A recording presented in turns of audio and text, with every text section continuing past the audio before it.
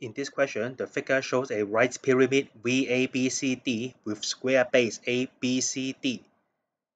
You can see that the length of the square is 14 and the slant height are 25.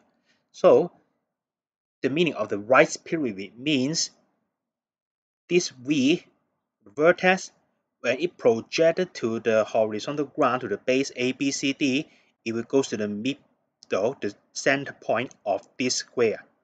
Okay, so part A, find the angle between VC and the face ABCD. B, find the angle between VBC to the base ABCD. C, find the angle between VA boy and V boy C. Okay, let's do it one by one. Okay, we join AC and then we draw a point M, which is the projection from V to the base ABCD. Actually, the required angle is VCA, or you can say VCM. First of all, we find the length of AC, that is, using Pythagoras theorem, to find that is 14 times square root 2 by using the right angle triangle ABC. And AM equals to half of AC equals 7 root 2.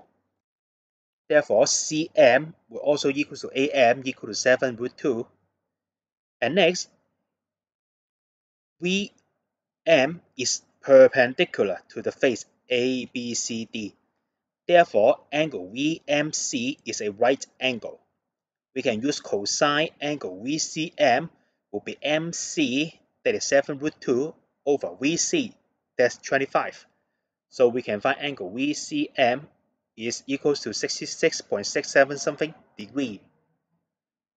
Let's finish part A. Angle VCA, that is 66.7 something. In part B, you need to find the angle between the face V boy C to the base A boy C dot. You draw a perpendicular line from V to line boy C. Actually, that's called N. N is the midpoint of BC because V boy C is an isosceles triangle. So, when Vn is perpendicular to BC, that means Vn will bisect BC into two equal parts. That's a property of isosceles triangle. So you know that Bn will equal to Nc, that is 7, 7. And we can find the length of Vm by using the Pythagoras theorem in triangle VMC, which is 7 root 2. So by using the right angle triangle VMC, you can find Vm, the green line, that is 25 square minus 7 root 2 bracket square.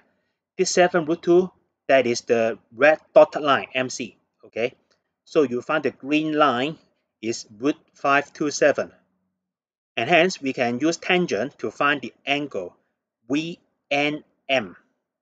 That is a green line, root 527, over the red solid line, 7. So you get angle VNM, that is 73.04 something degree.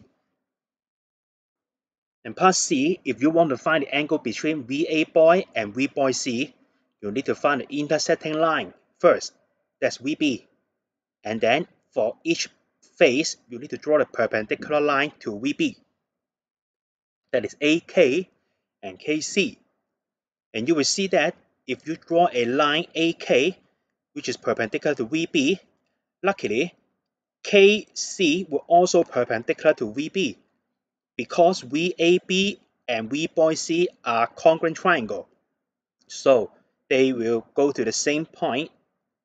And how do we find the length of KC and KA? First of all, we can draw a line, the blue line, VN. That's we did in part B. We draw it, but we haven't found the length of this one. Now, if we find the length of VN, then we can find side angle VBN. But why we need to find side angle VBN? Because you can use BCK, this triangle, to find the length of KC. So let's see. How do we find the blue line? We can use the right angle triangle, 25 square minus 7 square, and then take the square root. So the blue line is 24. Now we consider the right angle triangle VBN. Side angle VBN would be the blue line 24 over VB 25. But on the other hand, in triangle BCK, side angle VBN, that is the green line CK over BC 14. So you can pay attention on this fraction here. 24 over 25 equals KC over 14. Therefore, you can find KC over 13.44. Similarly, because these two triangles are congruent, so KA equals to KC equals 13.44. And the required angle we want to find is angle AKC, that's inside the solid. So you can use the obtuse angle triangle AKC, use cosine formula. Cosine angle AKC, that will be 2 green line 13.44 square plus 13.44 square minus the red dotted line, that is 14 square root 2 bracket square. That's opposite to the angle we want to find, over 2 times the green lines. You find the final answer, angle AKC, that is 94.88 something degree. That's finished. And that's for your checking only. If you want to see the solution, you can look at the video one more time.